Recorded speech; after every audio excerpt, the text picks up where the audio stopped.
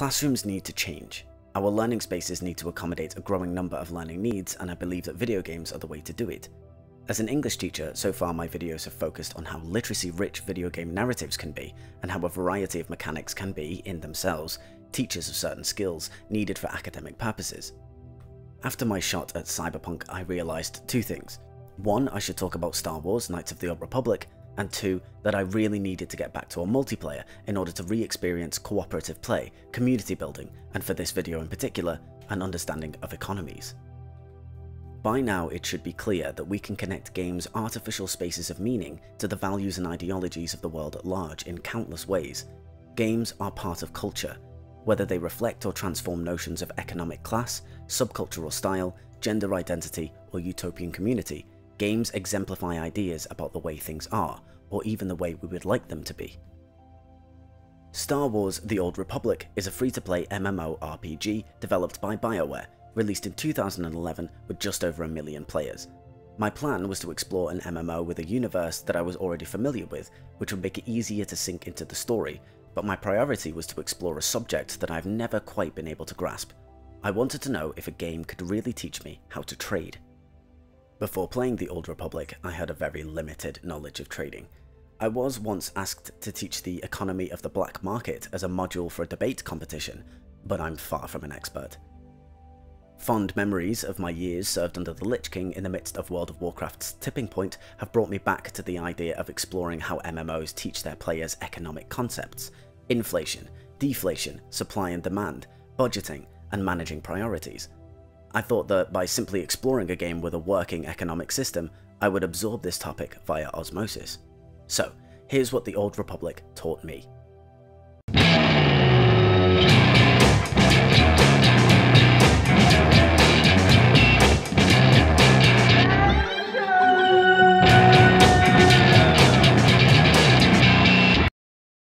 It's important to know what players want in an online world. What is it that fuels the grind? Looking at Bartle's taxonomy, there are many reasons why one would choose to play: to achieve, to socialize, to explore, and to kill. And while not everybody cares about making money in an MMO, I did. There are two major currencies in the Old Republic. Credits, the in-game currency, which can be obtained solo by completing quests, looting corpses, and selling unwanted items, and then there are cartel coins, which require a real-world payment. Cartel coins are used in order to purchase special items, cosmetics, and other coveted extras for players who become, as we all do when time is sunk into something, invested in a game. As for trading, players can either trade items as player-to-player transactions, precursing their sale with "want to sell" in the general chat, or players can visit the Galactic Trade Network, or GTN. So, in order to trade on the GTN, I had to obtain items that other players would want. What I did remember from my days of World of Warcraft were that skills were the key to my financial success, specifically the crafting of high-level in-demand items to sell in bulk at the auction house. With that in mind, I immediately googled for the most profitable skills in the Old Republic. After that, it was a case of looking up the ingredients needed to make the coolest looking, most coveted gear, cosmetics, and modifications, and finding a way to obtain or craft them. Beginning your very own intergalactic space adventure waddling out of a spaceship looking like a convent nun, the Old Republic does not have to work hard to create a demand for better looking, higher power gear, especially when you see someone zip past you in a badass black and red hooded robe sitting comfortably on a speeder for the very first time. Hey man, wait, can I get a lift? Please, I'm so sick of walking. Greed was predictable. If one slice of pizza is good, it makes sense that your intuition would tell you that 5 or 10 slices would be even better. But envy wasn't about what was good, it was about what someone else thought was good. It was the devil who whispered in your ear about your neighbour's car, his salary, his clothes, his girlfriend, better than yours, more expensive than yours, more beautiful than yours. I've mentioned in my video on Destiny that allowing players to inspect higher level players and their shiny gear early on in the first major town's social hub gives us a long-term envy-fueled goal to work towards. The Old Republic has a bunch of different ways to spend credits and a handful of varying currency types, but in my experience, higher level, better looking gear and mounts are the most in-demand items for trade. So now we know the why, let's look at the how. Naturally, rarer items would be worth more. Since my objective at the start of my journey was to simply make as much money as possible, every time I acquired a rare item, I would ignore its properties as a thing that I could use for myself, research its market value and sell it immediately, and by looking up these items and their current market value, I wouldn't risk undercutting the competition too much or selling my items too cheaply. Saying that though, one fun little byproduct of learning about trade through this game was that I unintentionally taught myself a neat little lesson about competition. Green, blue, purple and yellow items mean that they are rare, which means it is either difficult to find out there in the galaxy or that it takes time, skill and resources to craft. The reason someone might buy an item that you've crafted could be because it's an essential ingredient in another item they wish to craft for themselves. There are 14 skills to choose from, meaning that even high-level players with cash to burn can be accessed by lower-level players with a high enough skill. Free-to-play players may only select 2 to specialize in, hence why it's worth googling the skill with the highest yield.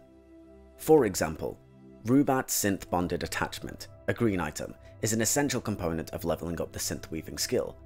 One can only acquire the materials to make this green item through another skill, Archaeology.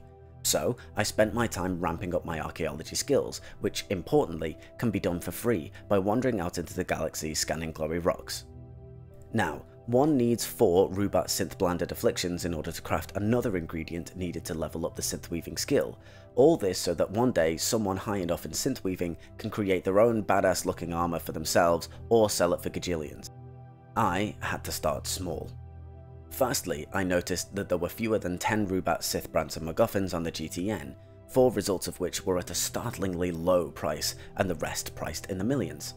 Filters allow players to list the cheapest items first, and just like in search engine optimization, buyers will more often go for the top search results. Despite being worth, say, 9,000 credits per item, sellers were putting 126 rubbing sloth batch abrasives up at a time, with no option to buy them individually, making a cool 1,134,000 credits. Apart from those 4 cheap ones, they were all in huge quantities like this. Free-to-play players would not be able to access them due to BioWare's restrictions on their accounts, cutting out a large chunk of the market. I realised that if I bought out the cheaper ones, it would remove them from the market, leaving the remaining versions as the only options for players wanting this item. Now that this item was both more scarce and more expensive at 18,000 credits per unit, I could resell my newly acquired Rubicon Singh Banjaxed accoutrements in multiples of 4 at current market value, which was now horrendously inflated thanks to me and my greedy counterparts. Furthermore, my items in stacks of 4 would be the top results. Players seeking them would not only be much more likely to buy them in this quantity, but they would now have fewer buying options available, at least until some jackass comes along and undercuts the market. A simulation offers experiential education, providing professionals with the opportunity to test drive their knowledge in a safe environment. Here they can learn the direct outcome of their actions, which wouldn't be evident for years in the real world. The ability to travel through time very quickly provides professionals with a formal and intuitive understanding of the potential impact of their decisions, not only on their customers, but also on the long-term portfolio financial outcome. After making my first million or two, seeing the state of the Old Republic's hyperinflated economy, and playing without access to the latest expansions, I realised that I was dealing in small-time items, and that since this economy existed long before I started playing, those with the most disposable income would be high-level players. To make the real credits, I would need to invest time and resources into my own synth weaving skill in order to match their item requirements. A Sith holocron of strategy is only craftable at a high level of synth weaving, but more importantly, this item is also only one part of a schematic needed to make a dark project, an item that requires crafters and gatherers in the armamech, cybertech, artifice and biochem skill trees. Once constructed, these multi-tiered purple items can be used as currency for hard-to-get decorations for your guild's flagship, which equals higher prestige amongst guilds. I guess this holds true the idea that cosmetic, aesthetic commodities in MMOs are what really fuels the grind. Selling a crucial part of a current, relevant thing opens up an ever-active, collaborative side of the market, instead of having to peddle rude boy slick-brain-dead amazements for chump change. Extra Credits have an excellent video on the problem of hyperinflation in MMOs, a problem which occurs when players make money too easily, accumulating so much wealth that the in-game currency becomes valueless. The video explains techniques that game designers employ in order to manage this problem, an example being MMOs make use of a number of sinks in their world's economy, i.e. reasons to force the player into spending money, which is then removed from the game's economy. But these sinks are not enough. Republic, and many MMOs like it, have to restrict their players' freedoms in other ways too. Free-to-play players are restricted in a number of ways, but the one that concerned me and my money-making plot was the 2-slot skills rule. I was not permitted 3 skills, unlike subscribers, who also weren't capped at making only 1 million credits. Subscribers also get 500 cartel coins per month to spend on gear or to access essential mechanics, such as the ability to transport to ship at any point, a huge time saver.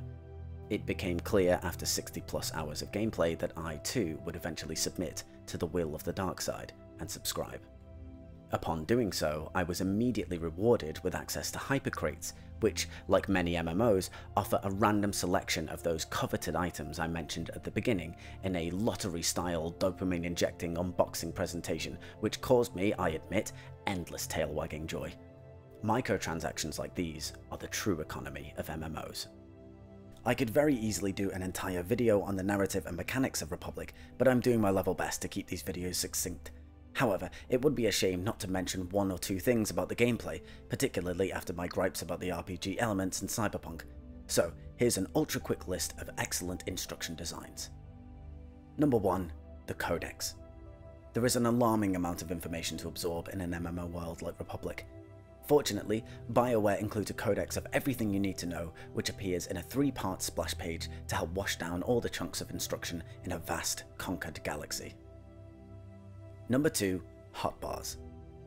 MMO players have to multitask, near constantly.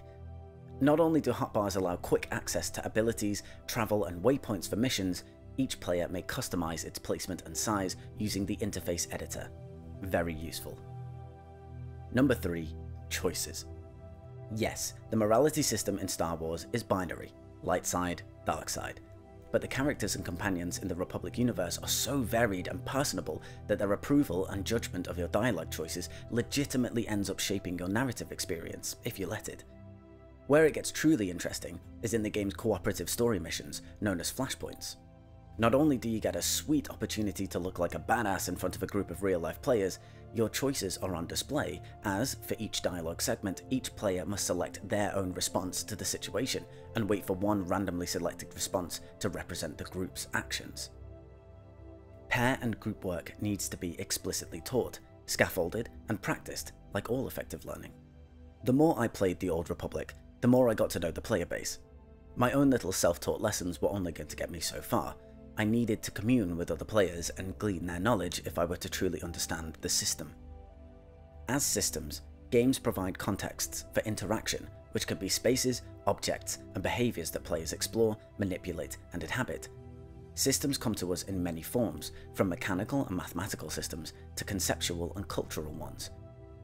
Chess, for example, could be thought of as a strategic mathematical system. It could also be thought of as a system of social interaction between 2 players, or a system that abstractly simulates war. For the first time in a while, I had the pleasure of conversing with a number of players who, after many years of seeing the game evolve and hyperinflate, were genuinely happy to share some of their insights to new players like myself.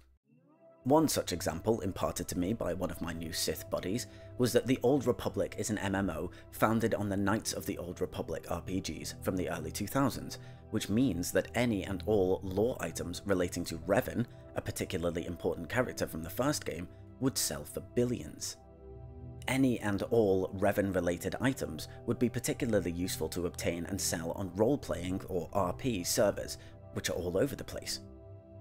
Things get really complicated when you factor in guilds, given that tens of thousands of players across the world can be drawn together for a huge number of reasons: social interaction, economic growth, role-playing, competition, and conquest.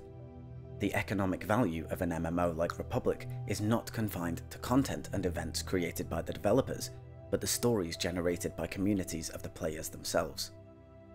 I'm going to end the video here, but I have no doubt that I will be returning to an MMO in the near future, as I found this topic absolutely fascinating.